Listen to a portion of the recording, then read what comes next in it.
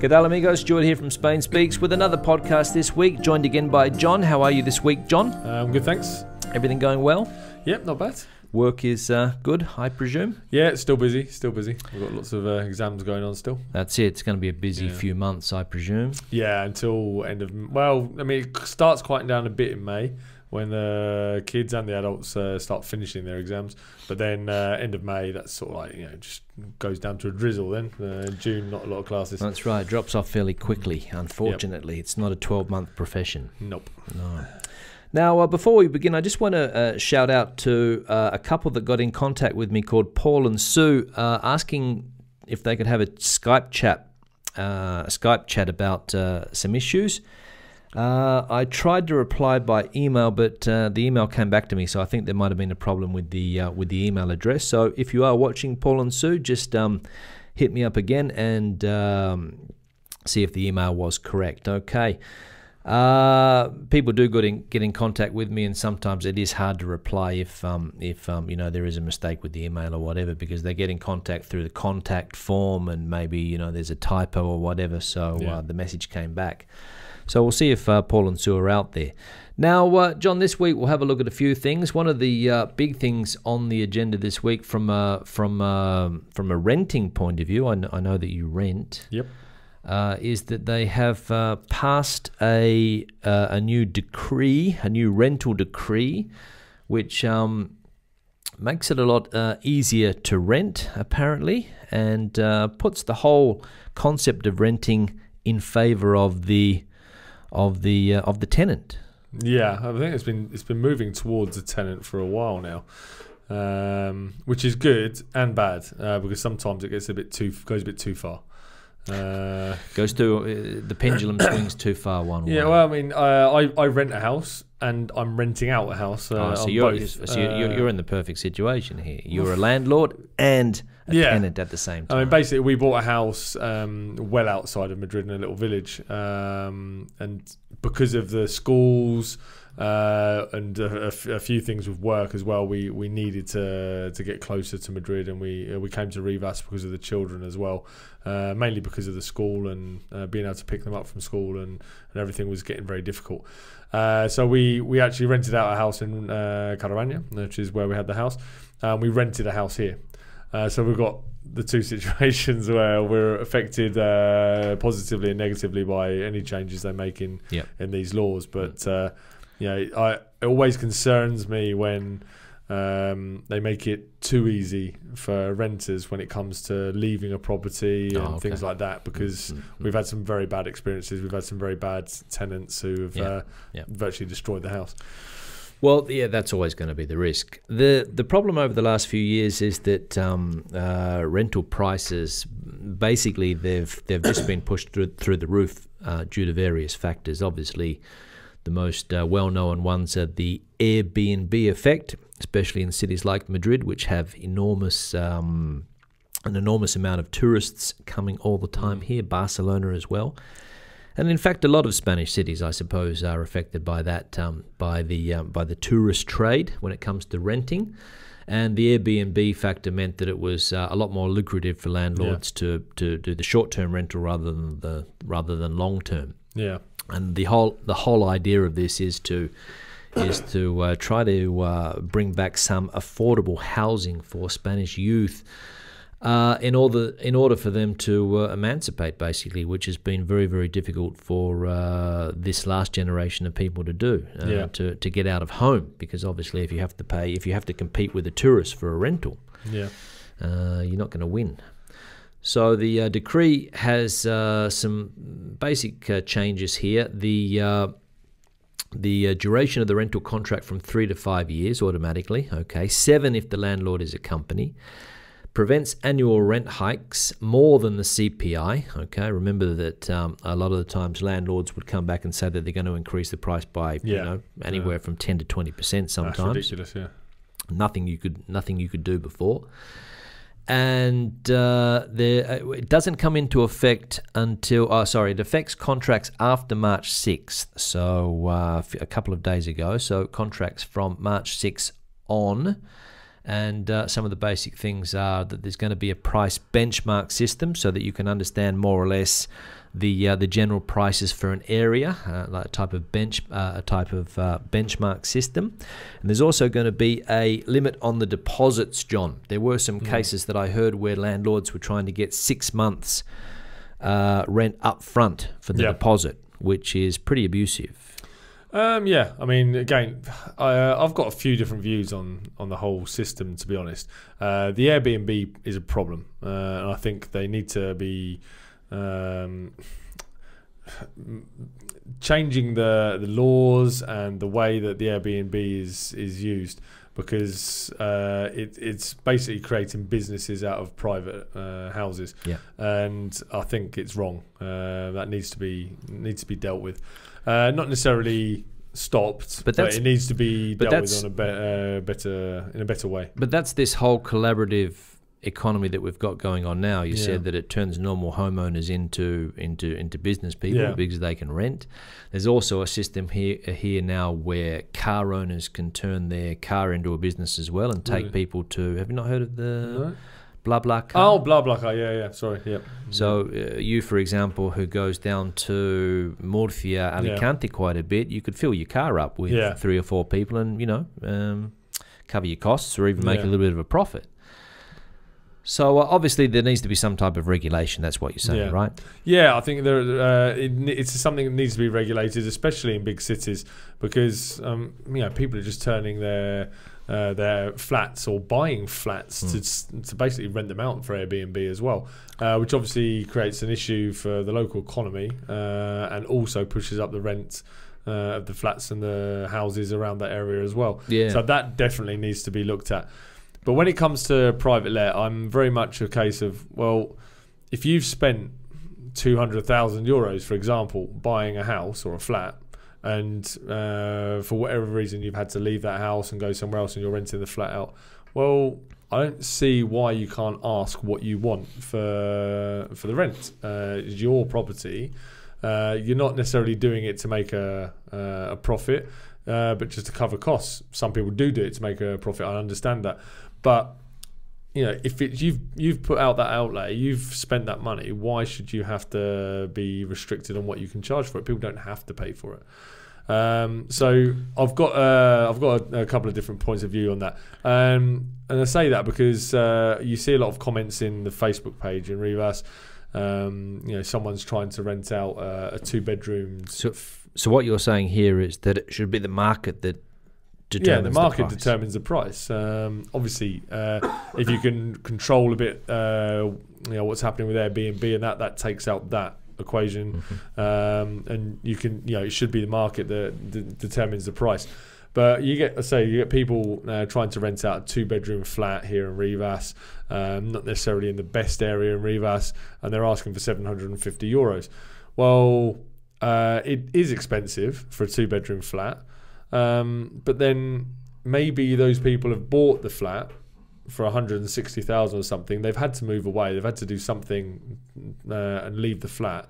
And maybe they've got a mortgage of 750, but they're renting somewhere else, so they need to cover the cost.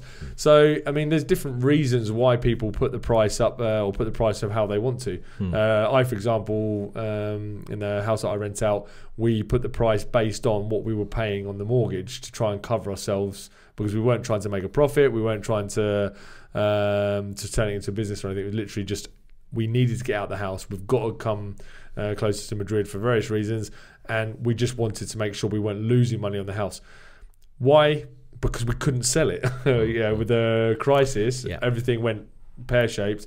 And if we'd sold the house, the price we would have got for the house, we would have still had 60,000 more euros left on the mortgage. You would have had negative equity with no house. With no house.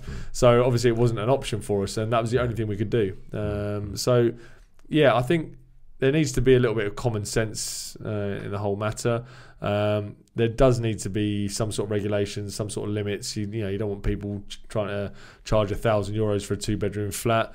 I understand that, but at the same point, you can't put a complete limit on it. I think for various reasons. I think one of the other problems was that with the Airbnb phenomenon, a lot of investment funds were buying property left, right, and centre in the main Spanish cities, and deliberately targeting that market for the returns that they were going to get. I mean, obviously, those funds, they need to get a certain amount of return, and if they see that there is a lucrative business there, then that's what they went into. Yeah.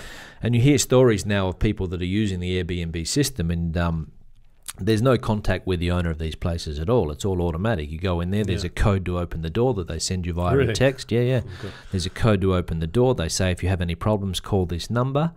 And it's an automated system. It's not what you would be expecting, I think, in an original Airbnb, that you rock up to the house.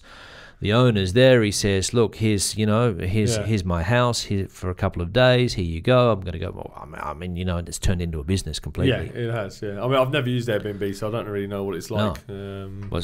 Somebody told me that they went to an Airbnb and that was it. They got a text message with a number to open the door, and another number if there was any problems. Everything was there for them, and then leave the keys downstairs. So basically, it's like a motel.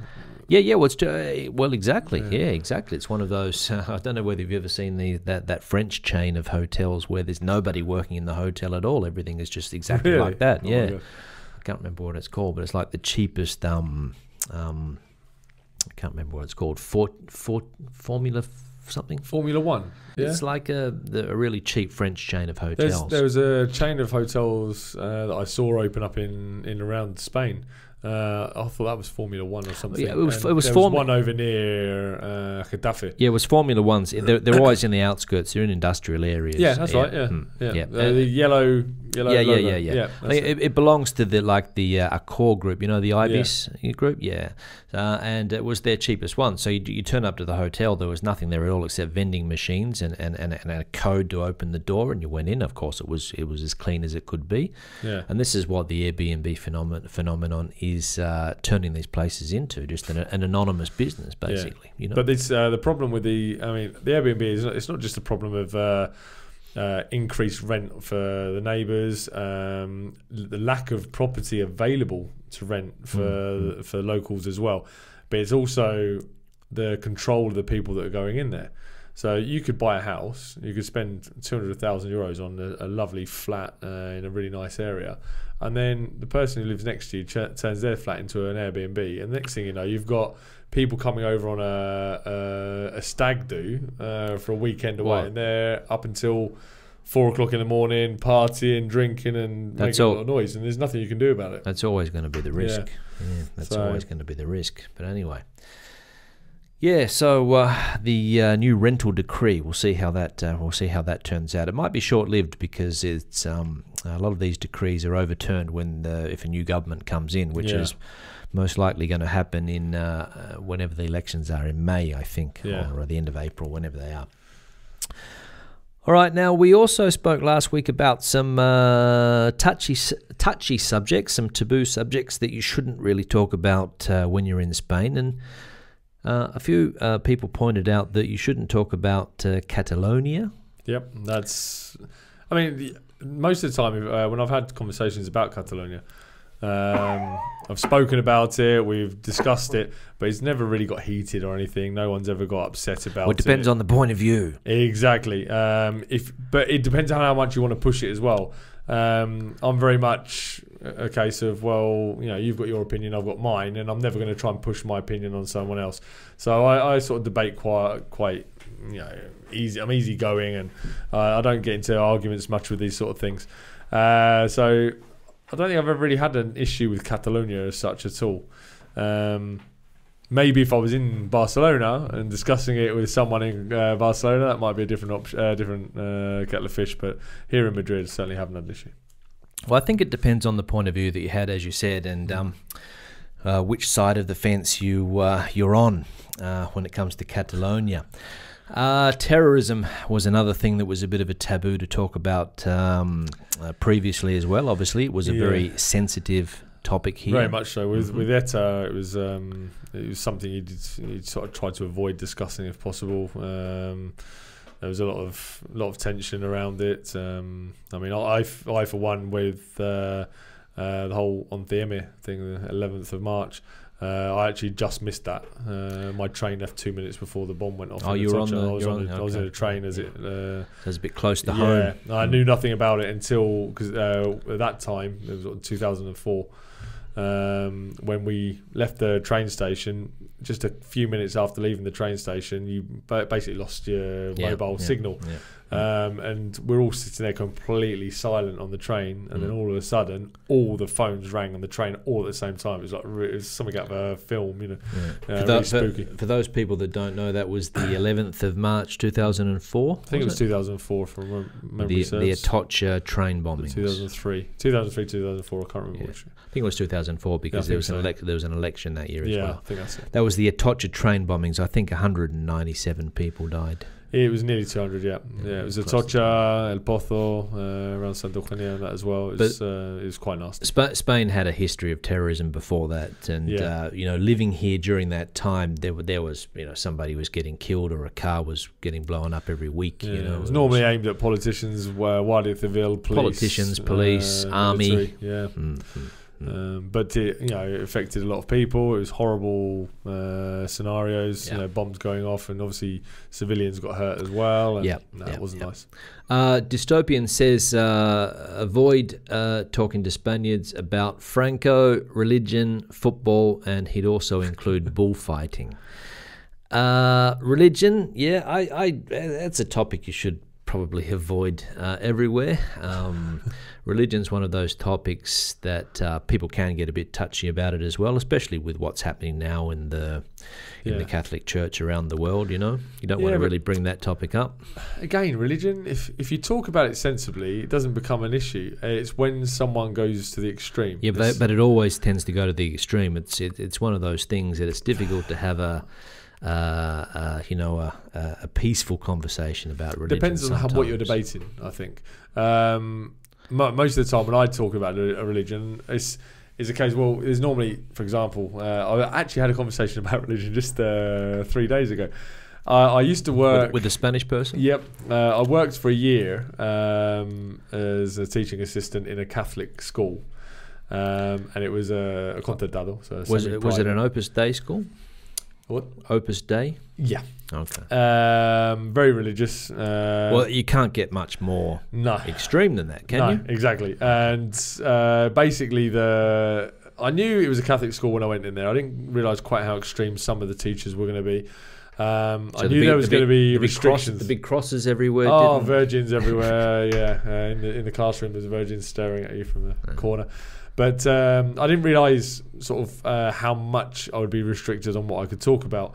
So my first experience was with Halloween. Couldn't discuss Halloween. No, that's taboo. Halloween. Taboo. But I was expected to teach about the British culture as well, where I'm from and what we celebrate and what we do. But then I couldn't talk about Halloween. And okay, so Halloween is not necessarily a British holiday. It's something that's been taken from America and from the original place where it was celebrated was Ireland. Okay, it's been adapted, but people like it and it's celebrated a lot in England now. And we celebrate a lot here as well. Yeah, it is now. It's growing a lot. So of course I was like, oh, it doesn't make a lot of sense. I'm not going to tell them, this is what we're going to all the religious side of things. It was just basically what we celebrate and why we do it, sort of thing. So I had a presentation, everything prepared, and I got told, oh no, you can't do that. So I was like, okay. But then every year on the 5th of November, we have a celebration in the UK called Guy Fawkes Night, but we're also known as Bonfire Night. Basically, that is a celebration which comes from a bit of a weird beginning, really. I think it was 1705, if I remember rightly. There was a terrorist attack, if you like, attempt on the Parliament buildings in London. And basically, a guy called Guy Fawkes, he was caught with, I don't know how many barrels of gunpowder underneath the Houses of Parliament, basically trying to blow up the government. It was a conspiracy between a lot of people, but he was the one caught with the gunpowder underneath the building. So basically, at the time, it was people celebrated the fact that it didn't happen by doing the lighting same bonfires, and then a little bit further down the line it got more extreme and actually made sort of like dolls of Guy Fawkes with old clothes and leaves and things, and then burning an effigy of him on the bonfire and sort of thing. But over the years, I mean, the reason why we celebrate Guy Fawkes Night sort of disappeared. It was just a good fun festival. Yeah, you have to go to Wikipedia to find out the origins of it. Exactly. I think. But I got told I couldn't tell them about that either. And I was like, I know. So I was I said to them, why? So you were censored, John. Yeah, you were censored by the church. Like, what's going on? Freedom of speech. But I asked why. Why couldn't I explain that? Because it's a very British holiday. We don't have that many fiestas in the UK, really. No, you've only got, I've only got a handful, and that was one of them. And it was not actually a public holiday. It's a celebration, but it's no public holiday. But I got told that basically Guy Fawkes was Catholic and he was going to blow up people, so I couldn't talk about it. Oh, he was a Catholic terrorist. Yeah, okay. So I was giving Catholics a bad name. So yeah, I enjoyed my time at the school, and a lot of the teachers were very nice and everything. But I saw one of the teachers who was a teacher of religion at the school. You were seen as the Protestant rebel. Yeah, there we go. I saw him the other day, just a few days ago, and he's a lovely guy. But I had a little chat with him about religion there, and it's all, he knows how I feel. He knows I'm not religious at all. Yeah. And he made a sort of like little remark at one point of if God lets me, sort of thing, looking at me with a smile on his face, knowing that I didn't feel the same way. So I think it all depends on how you take it and how you debate it. Well, of course, yeah. And things. And I had the discussion at the school as well. I mean, I spoke to a few people at the school, and they asked me, so you're not Catholic, sort of thing. I'm like, no, I don't believe in anything in particular, really, and they were quite they were quite good with it. They didn't try and push it on me. I think it starts getting heated and it starts getting uncomfortable and more of a taboo subject when someone wants you to believe what they believe. So I would never turn around to you and say you shouldn't believe in God, he doesn't exist. Yeah. So when you criticize the faith, exactly, and you just don't do that, and you have to respect other people's beliefs, and if they other people want to believe in a God or another being, then that's always going to be the issue. Yes. I mean, you wouldn't be putting on a Ricky Gervais comedy special at that school where he's probably the most atheist. The person who's most of an atheist that I've seen for a long time. Yeah, that's right. But it's his point of view. He gets it out there. Exactly. He probably has a lot of people wanting to take him down. But, freedom of speech over everything else, I think. Well, I find religion quite interesting as well. I actually enjoy talking about other religions. Well, it's a fascinating topic if you think about it. It is. It's amazing. And especially when you start learning about religions that you don't know an awful lot about, why they celebrate certain things, why they believe in certain gods, what these gods actually are and what they do. I don't need to believe in it, but I need to know that the person I'm talking to does believe in it, not to disrespect their beliefs, and just listen and learn about it. I mean, being a member of a cricket club is fantastic for that. You learn about Islam, about the Muslims in the club have told me things about their faith, and then you've got people that are celebrating Ramadan and they explain why and what it is, and I think it's fantastic. I would never, I would never tell someone, "Oh, you're wrong." Probably, who's wrong? No one knows who's right or wrong. There might not be any God. There might be loads of gods. No one really knows. There's no proof. Probably more difficult to explain leg before wicket, John. Yeah. Definitely. And some other cricket rules. Instead of religion. You also mentions here bullfighting. Bullfighting is one of those topics which is also a bit divisive at the moment because Spain's going through quite a strong animal rights. Let's say a lot of animal rights groups are getting a big voice now in the population. In fact, I think they were talking about banning hunting in one of the regions last week in Castile and Leon. Yeah, I think they were talking about that. Bullfighting's been prohibited in Catalonia. In Rivas, we don't have bullfighting. No. They banned it 20 years ago, I think. Yeah, it was a long time ago. Yeah. So, and it is one of those topics that can also be a bit divisive, especially if you are anti-taurino, as they say. If you are anti-bullfighting here, be careful who you talk to. But I wouldn't bring that up. I wouldn't, unless you're very, you're looking for a fight. Bullfighting can still be a bit of a problem. Yeah, it's a bit of a touchy subject. It is. Depending on who you're talking to. In fact, myself and my wife don't like bullfighting at all. At all. We'd never been to one. We wouldn't watch it. I think it's cruel and a bit nasty. I don't like it at all. But we've got, for example, my sister-in-law is married to a bullfighter. Oh, really? So what do? We just don't mention bullfighting. We have family get-togethers. He's got, when we go to the house, they've got pictures of his bullfights, him in his outfit and everything. So this is your wife's sister? My wife's sister, yeah, my sister-in-law. She's married to a bullfighter. Yeah. Okay. So he does it as a hobby, or it was part work, so it's kind of like part-time bullfighter, if you like. And then he drives a taxi as well. Okay. So because to become a professional bullfighter is not an easy thing. It takes I think a lot of enchufes. Yeah, a lot of contacts. It, and also it's a big industry. Well. It's a big industry. Yeah. I mean, it moves a lot of money. Every town in Spain has not everyone, obviously, because I just said that Rivas doesn't have bullfighting, but the majority of places have bullfighting. Obviously not like the big spectacle that you see on the television, but they have a little bullfighting ring, and the people in the town fiestas, they love to go and see a bullfight. There are some other atrocities, in my opinion, regarding bulls. The ones where they stick, the fire on the they stick horns, fire on the horns, and the bulls are trying to, stick their head in the sand to put the fire out. I mean, that's just barbaric, obviously.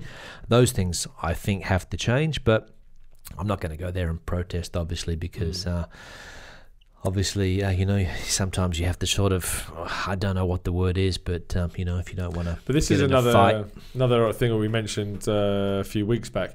I don't like bullfighting. I don't like it at all. It just doesn't interest me at all. I think it's very cruel. It's not nice at all. But I would never protest about it here in Spain, because I'm not Spanish, and I still feel, even after 21 years, that I'm a guest here in Spain. Respect some of those traditions. Yeah, despite paying taxes, and everything else, I've become a fully active member of the Spanish population and everything. But it's a Spanish tradition, and why should I be able to come to a country that's not my country of birth and then complain about their traditions? Yeah. It's not for me to do. So I don't do that. I had a conversation with a student of mine a few years ago now. He's a pretty important guy in business circles here in Madrid, and he told me that if you're not Spanish, you can't have an opinion on bulls or bullfighting in Spain, because it's such a part of his and Spanish culture that if you're not born with it, you can't have an opinion. No, I don't necessarily agree with that. I disagree with that. You can have an opinion, but that's that radical bullfighting pro-bull side. Yeah. And then you've got the other side, which is also radical, and they just clash, constantly. Well, of course, you can have an opinion. Everyone can have an opinion on anything. The difference is whether you act on your opinions or not. And there is a group of people here that are against a lot of these traditional Spanish things, and bullfighting is on the agenda. I mean, there's a political party here, Podemos, of course. If they could, they'd change half of the things that are traditional to Spain, and that's what really pisses off that other side of the population that's more traditional. But at the end of the day, it's again, I don't think you can defend any sort of action where animals because are killed. It's a tradition. If the Spanish people want bullfighting, then really it's basically up to the Spanish people if they keep bullfighting or not. But you shouldn't be defending bullfighting on the premise that it's a tradition. Because, I mean, they don't have gladiators and slaves fighting each other in Rome because it was a tradition back then. Yeah, they don't. It doesn't continue. That's what you're saying. Exactly. Yeah. I mean, people evolve, countries evolve, societies evolve, That's and it. you become more civilized and things. And there's things that don't need to continue, but that's up to the Spanish to decide. And you look at things a different way.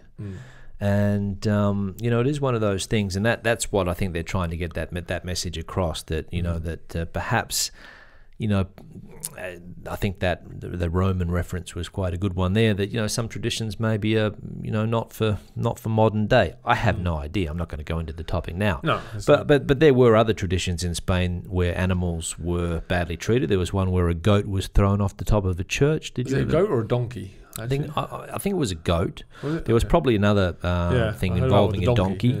There was a tradition in the Basque Country where they used to hang goose. Sorry, The goose. yeah, they used to hang a goose and jump on it until its neck snapped. Yeah, until they pulled its head off, basically. Now I don't know who the first person to think of that was, but I don't know. It's I mean, barbaric. Why on earth would you do that? well, again, I'm not going to go into Basque tradition, Yeah. but if you've got nothing else to do, that you decide to stick a live goose because Yeah. it was alive, It was yeah. alive. I think they still do it now, but it's a dead goose now. Is it? Well, I think they've changed it for a plastic goose or Was something. it? I don't know I what thought they've they done. continued.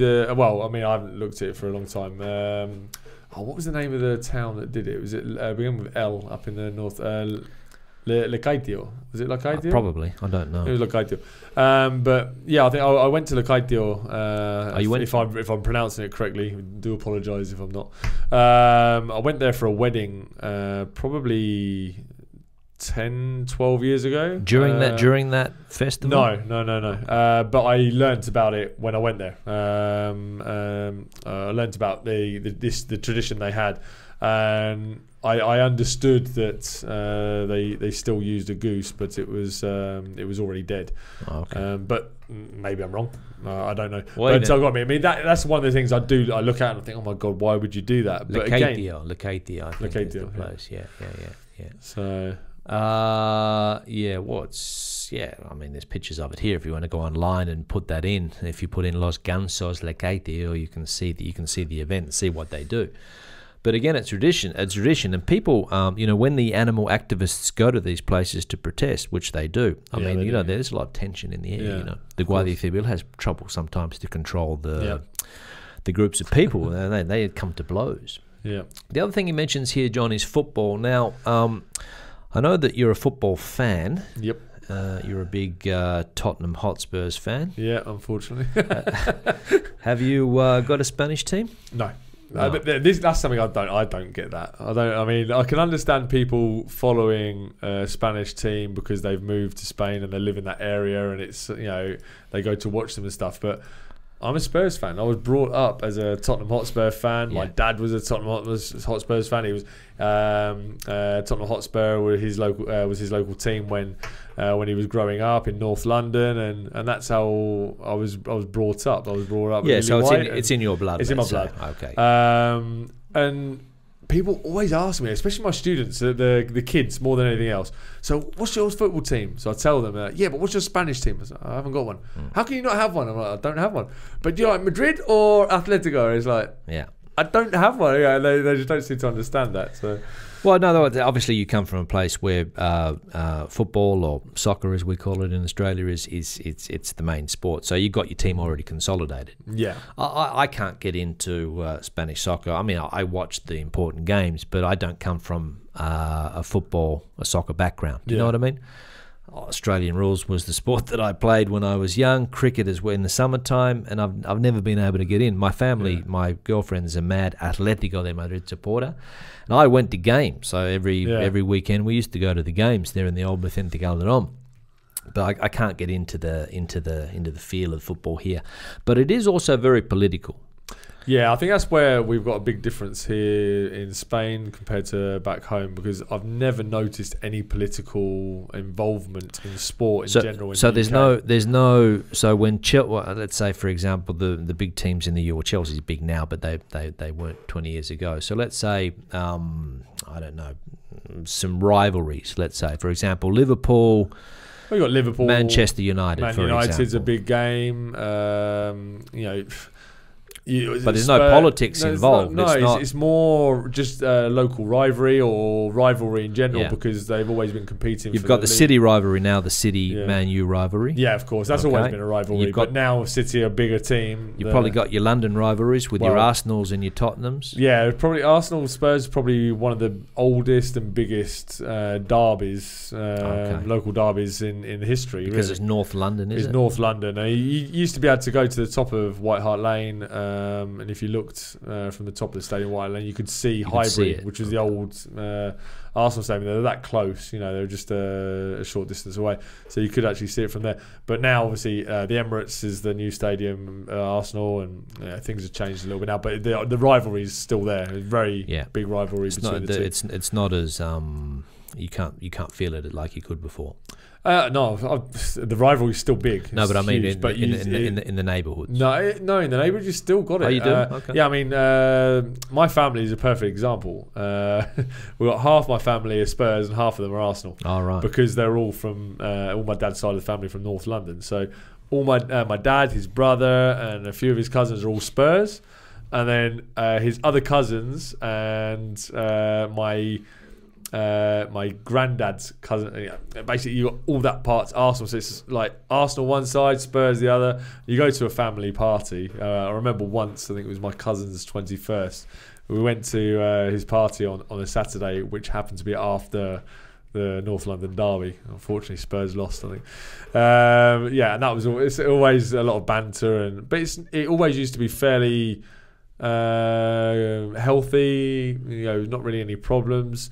Probably a few more problems nowadays with people sort of pushing people to the limit on social media and things as well. That's not too much, really. That's a big problem that's crept in now. That's right. Yeah. There was a movie. One of my favourite movies was a movie called Fever Pitch. Fever Pitch. Did you ever see it?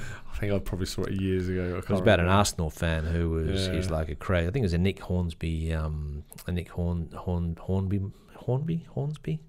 Hornby, I think his name is. Novel of a crazy Arsenal fan.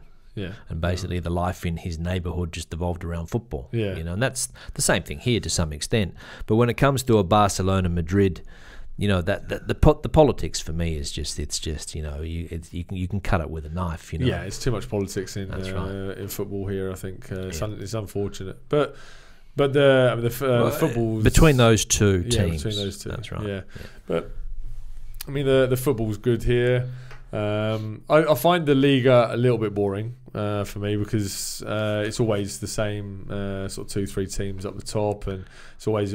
I think probably more than anything else, it's not the football. The football's not boring, but it's more the news. You look at the paper, you look at the TV, and they only ever talk about Real Madrid and Barcelona, and then a little bit of Atletico. As a side thing, they start talking about Atletico. Maybe if Sevilla or Valencia are in the top 4, maybe they'll get mentioned a bit more. But it's always the same players, the same teams. Always Barcelona, Madrid, and it gets boring. You'll never hear about a lot of the other teams, and also the amount of media time that they dedicate to football here. I mean, that's crazy. I don't know what it's like in the UK, but here they've got this, like every station has a radio program that goes for 3 hours in the evening about football, starting at 12 o'clock. Yeah. You've got the two main newspapers here in Spain, AS and Marca, or Marca and AS, I should say, because Marca is the biggest one, solely dedicated to football. Yeah.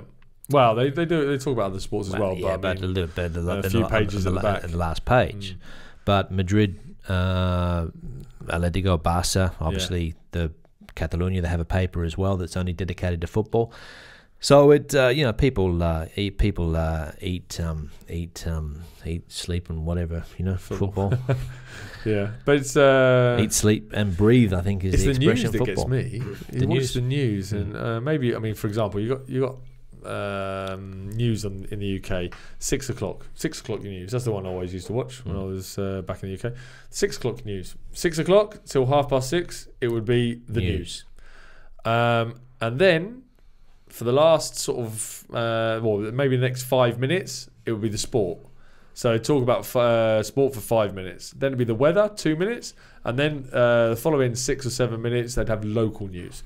So it actually the transmission would go to your local news station, and then back to your normal program. So 45 minutes or something like that.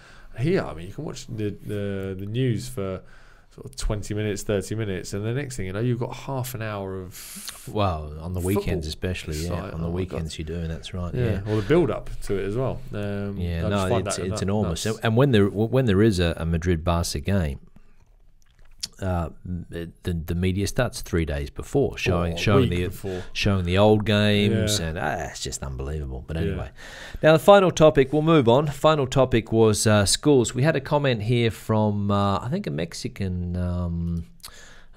bloke here. I'll just check the comment exactly. So he's planning to move to Spain, and he wants to know about public cooperative schools. They called cooperativa. Concertados, that's right, yeah. And private schools. He said his kids are 9 and 4, both, and they'll be coming from the US, but they're Mexican nationals. So on this topic here, we've only got a few minutes left, but on this topic we could talk about it in a bit more detail next week. But El Mundo, one of the newspapers here, John, recently, I think last week, put out its annual list of the best schools in Spain, los 100 mejores colegios de España. And it's got a list of the best schools in Spain. It's got private ones, it's got the concertado ones, as we said before. Based on what? I have no idea. Whether it's a religious school, whether it's a non-religious school, and you can sort by province, you can sort by or the country as a whole, and you can see it's just got a score. So we'll have a look and see what the criteria is here. So I'll just go to Madrid quickly. Let me have a look here. We'll go to Madrid so we can see that the best schools in Spain here, it's only private and concertado. There's no public schools. No public schools. Well, maybe they didn't make the list. I have no idea. But the best school in Madrid is one called Estudio, and the criteria was the teaching model, the educational offer that the school has, and the material, what's it called? It says here los medios materiales. Okay, so what the classrooms are like, probably. Basically what they have on available to the students. That's it. Yeah. Okay. That's the criteria here for the selection. So, okay, that's fine. And you can get an idea. So this school here, for example, private, as I said before, it tells you the type of school. So it's private. It's not religious. It's mixed. What's it called? Boys and girls. Okay, mixed school. Yep. The number of students going to the school, nearly 2,000, 1,868. Number of teachers, 185. So you can work out the teacher-student ratio. Are these high schools or any school? Well, it doesn't really. It says here what it has here. I think that it says that it goes through from pre-primary all the way through to. It gives you that idea as well. But I think a lot of the private schools have that in place, that they start at pre-primary and go all the way through. That's right. Yeah. And you can see the languages that they offer, the services that they have, etc., and the price. So the best school in Madrid, it says here, the price is from 477 euros, which is the cheapest price per month. Per month. And the most expensive price for this school is 750 per month. So if you want to get the bus route, it's not expensive as I was expecting. Actually, I thought it was going to be more compared to Australia, this is dirt cheap. In Australia, I think a private school in Perth, where I come from, is going to set you back 5,000-6,000 a month trimester. Yeah. Where this is going to set you back, 750 times 9, whatever that is. That's going to be the price. So probably you're going to be paying what you pay per term. Per year here, maybe, more or less. Yeah, because I think back in England, a lot of the private schools, called public, a lot of the schools, I think they're in between £5,000-6,000 a term. I think. Yeah. So here it's a bit cheaper. So here you're going to be looking at about around 2,000, 2,002 maximum. So that's going to include your lunch at the school every day in the school canteen. your bus route, and probably some after-school activities as well in that $750, or they could be extra, I don't know, but that's more or less the price. So I'll leave that in the description below if you're interested, so you can see that those are the best schools in Spain. There's no public schools here for whatever reason. I don't know whether it's because it's not true. If the private ones are offering a lot more languages and they've got the money to buy more materials, I imagine it's all about the resources. Don't get in there. Yeah, it's the all resources about aren't available in the public schools. That's it. Not that the education is necessarily bad in a public school, but the resources, of course, because the private school that we have, not the one here in Rivas, but there's another one in a place called Loeches. You see the installations that they've got.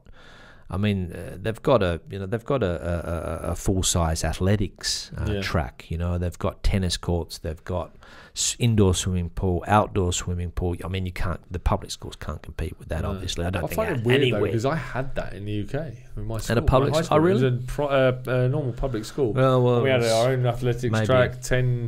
We had 10 grass, 10 concrete tennis courts. It's the luck of where you're born, I suppose. Yeah, I suppose. Well, I mean, we had a lot of the high schools in the UK used to have really good facilities. Well, the public ones in Australia have good facilities for sport. They have a football ground, a cricket ground, and the same. It's like a mixed ground that they use for both sports. Maybe you get a tennis court, netball court, basketball court, etc.